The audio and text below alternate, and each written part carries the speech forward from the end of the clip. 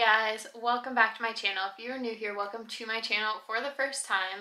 Don't forget to subscribe so you can become a part of the family and be around for all sorts of transformations, DIYs, kind of like this one. I am so excited for today's video. Today we're going to be going over the how-to and before and after for my filing cabinet transformation.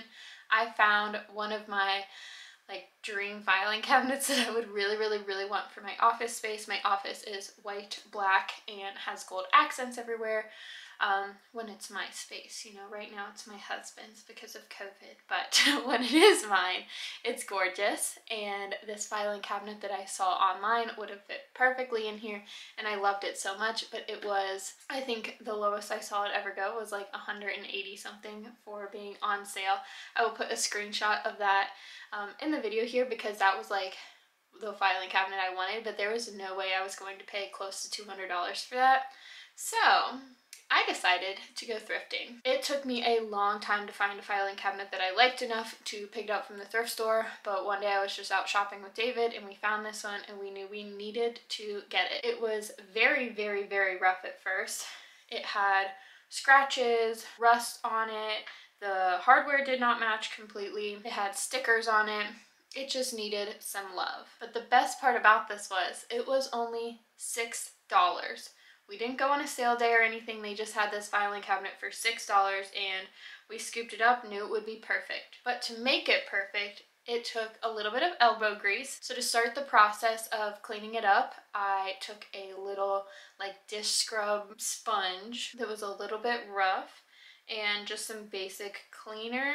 I started just spraying it and wiping it down, scrubbing it, getting the rust chunks that were peeling off completely off, getting the scuff marks out, everything like that.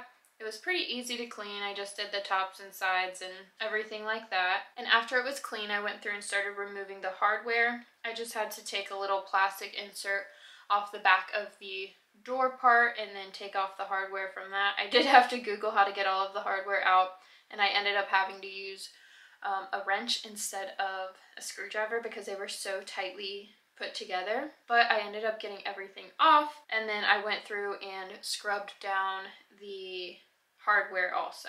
I knew to make this transformation incredible, I wanted to spray paint the hardware and update it, so I decided to go with a gold color. But before I did that, I primed it. This is just a primer that I had from a previous project. It's whatever I had, but it was for metal surfaces, so it actually did work perfectly for this. I just put all the pieces in a box and then gave them a quick priming coat. While that coat was drying, I decided to start painting the filing cabinet. I just took some simple Ultra Cover Rust-Oleum 2x paint and primer, black gloss, spray paint. I gave everything a quick little spray over. It ended up covering pretty well, but I did do multiple coats throughout this process. It did help dramatically that the filing cabinet was already black, so I was just really doing a final touch-up layer over scuff marks and rust spots. After the priming coat dried on the hardware, I went through and sprayed it with a Rust-Oleum metallic gold bright shiny finish spray paint. I will say that the final product of this did not match the lid on the spray paint as much as I thought. I thought I was going to get a really metallic gold shiny look, and I mean, it's metallic but it's very faded, so you know, but I think it did end up looking great. I will say that I probably should have sanded the hardware a little bit more. I had a little mishap with the sandpaper that I was using, so I won't even get into that, but I should have gone through and actually really sanded those down better because the coat of gold, I had to do so many coats of gold for it to even start to stick, and it would have helped dramatically if I would have sanded them. But I figured you don't use the hardware on a filing cabinet as much as you do a door handle. Just for some of the hardware, I did go through and use a coat of Rust-Oleum Universal Clear Durable Top Coat in Dead Flat.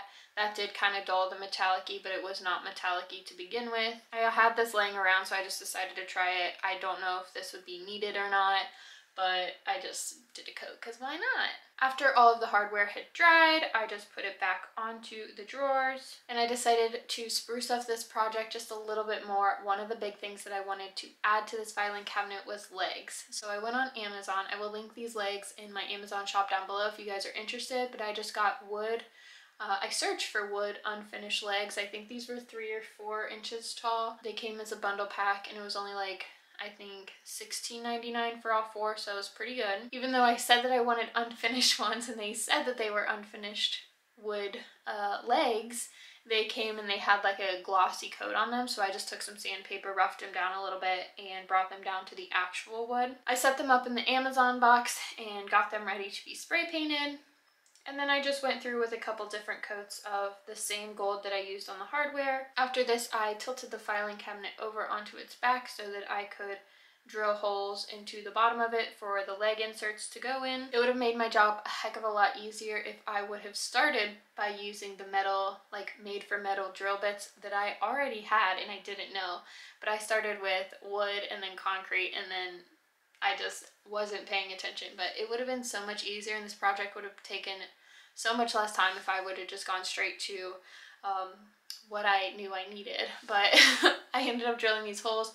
Most of the legs screwed in no problem, but on my first hole that I did, it was like my tester and the hole was too big for the leg to go in. So I ended up taking one of the little plastic covers that the leg came with, and then I got a little bolt from Home Depot. I had to use the plastic cover and the bolt for this because the screw part coming out of the leg was too long, and the bolt that I got from Home Depot, again, I didn't do as much research as I needed to do, but it had a little like plastic lining on the top of it, so it couldn't screw all the way on. It just stopped at the top, and I needed it to be longer, so that's why I had to use the plastic. But after all the legs were on, that was pretty much it. That was the whole project. It was super easy. The only reason that it took me more than a day or two was because I had to wait for the legs to get in the mail from Amazon. So I ordered the legs after I had started the hardware and the spray painting of the black, and so it just took a couple days of me like just waiting for the legs to get there. But that is pretty much it for today's video. I hope that you enjoyed. I hope that this shows that it's so easy to do something like this. You can do something like this, and it's so nice and rewarding. Know that I spent $6 on the filing cabinet, $8 in total on spray paint, $16.99 on the legs. Like, that's such a cheap project. So thank you guys so much for watching, and I'll see you guys next time. Bye!